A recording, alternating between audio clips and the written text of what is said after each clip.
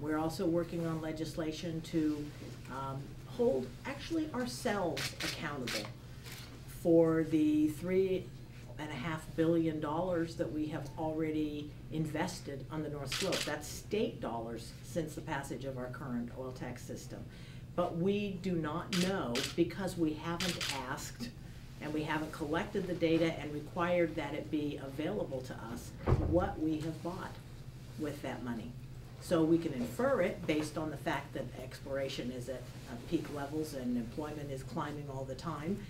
We also don't know how many employees are directly related to, or new hires are directly related to the state investment on the North Slope. So we'd like the industry to report that and let us know how many of the new hires are from out of state and how many are Alaskans.